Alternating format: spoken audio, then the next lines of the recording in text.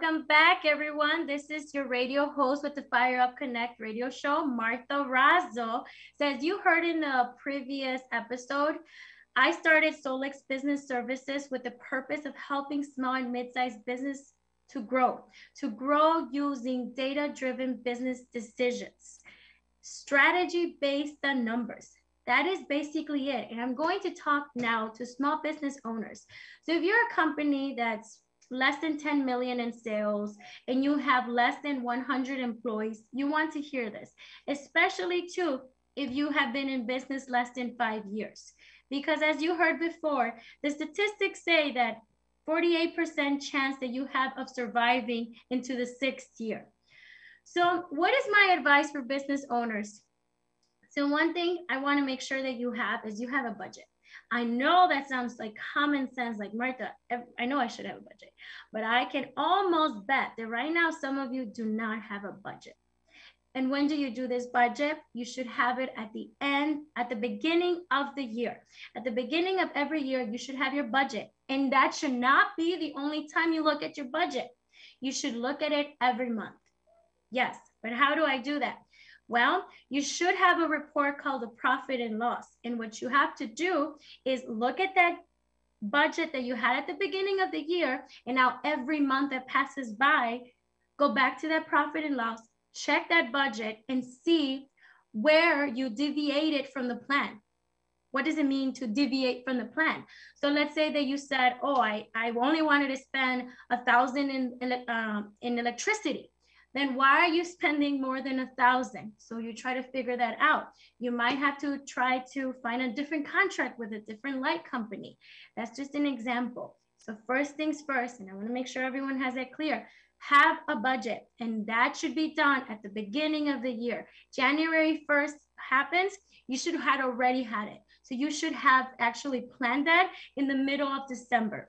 So at the beginning of the year, you are following this budget. But of course, you don't always follow it. And that makes sense because you're busy doing other things. And that's why it's important that you check your profit and loss and see how much you deviated from your budget. So profit and loss. Now let's go to that. That's another of my favorite topics. This is a financial report. So if you don't have it, make sure you start having one. And let me explain to you what are the important parts that your profit and loss should have. At the very top, it should have what are your sources of income.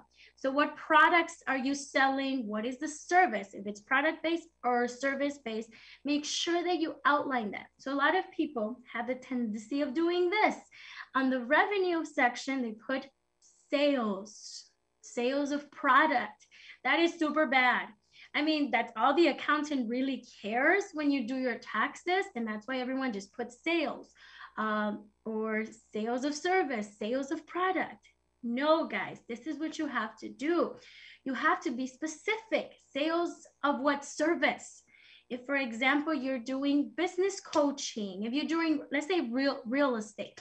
If you're doing real estate, what kind of sales are you doing? Are you doing commercial buildings? Are you doing homes, 3 flats, 2 flats? Make sure you outline that, and just don't outline one, outline every home you're selling and the specific sales that were generated on that specific revenue income source. Why is that important? I will answer that shortly. But once again, sales revenue should be very specific. So why? Well, when you are trying to answer questions like, hey, so what is my best-selling home? You're not going to know that if your category says product of sales of service. What service? So if you're trying to answer questions, so what is the least home or property that I'm selling? And you don't want to waste your time there. So you want to make sure you know which one you're selling the least so you can spend your time and your resources, your marketing on the right category. So if it's your 3 flat, focus your resources on that. Stop with the 2 flat if it's not working, okay? This is just an example. Okay, so that's the first part of your profit and loss, the sales. And make sure you're very precise and detailed on where you're getting those income sources. The next one that you have is your cost of goods sold. So what is cost of goods sold? So usually this is related to product based.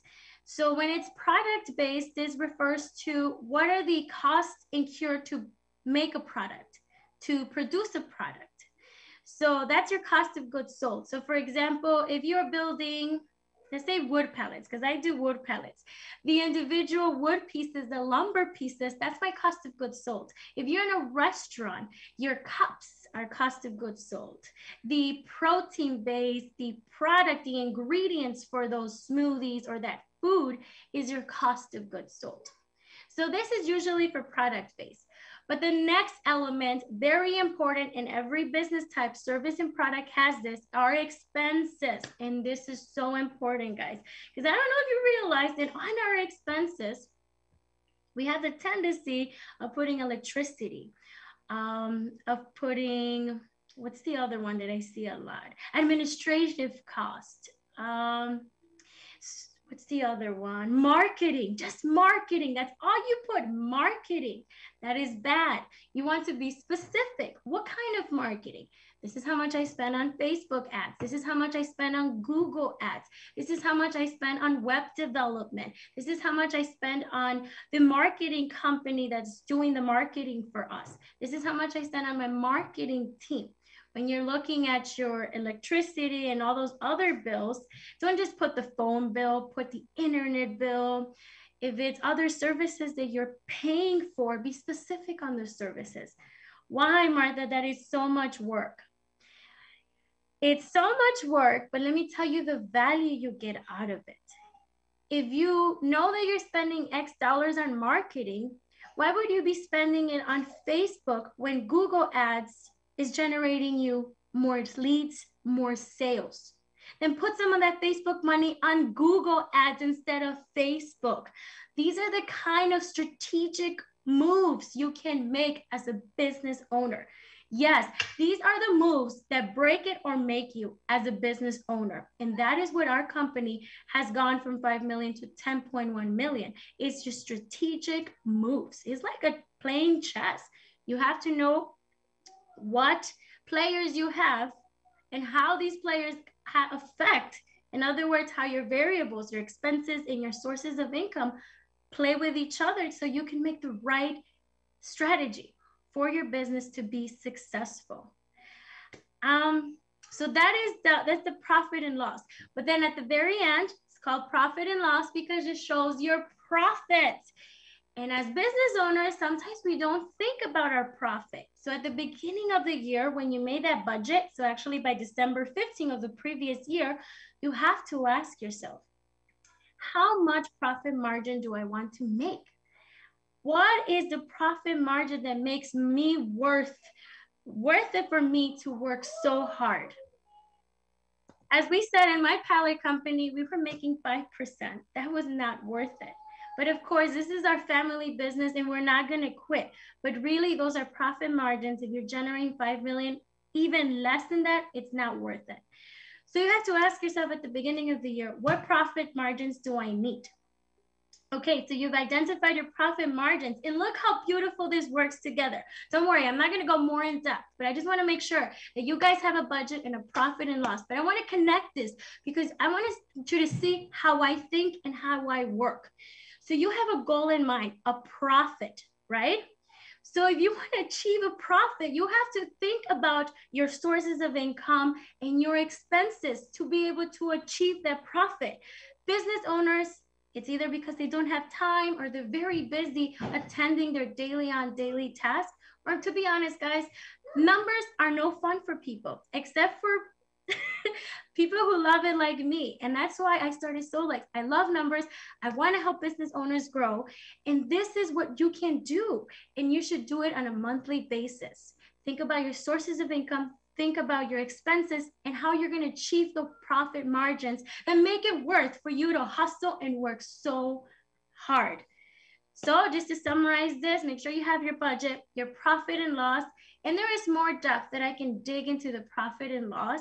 And I will talk about that in the next segment because there's so much more information and data that as business owners, we can collect to make a strategic business decision that's going to make our business either double our sales or go out of business. Because again, I am talking to those business owners who've been in business before within 5 years, because you are expected to fail on the 6th year, because only 48% of the businesses will go on to the 6th year, and actually make it to the 10-year mark, you're at 33%. All righty, so I know I give you a lot of information. Right now I just want to give you my number, so in case for some reason you have to escape this radio, make sure you get my number. My name is Marta Razo. My number is 312-523-5561. Once again, it's 312-523-5561. Do not leave, because in the next segment, I want to talk to mid-sized business owners. That's if you've been in business 5 years after and you have over 100 employees and over 10 million in sales. And please, if you have any questions, if you want to comment on anything I'm saying, if you want to have my opinion on your business and how you can use data to grow your business, you can call us right now and I can answer your question live. So that number is 909-792-5222. I'll repeat that one more time. 909-792-5222. All righty, guys. This is your host, Martha, with Fire Up Connect Radio Show. We will be back soon, so please stay tuned for more valuable information for mid-size and small business owners.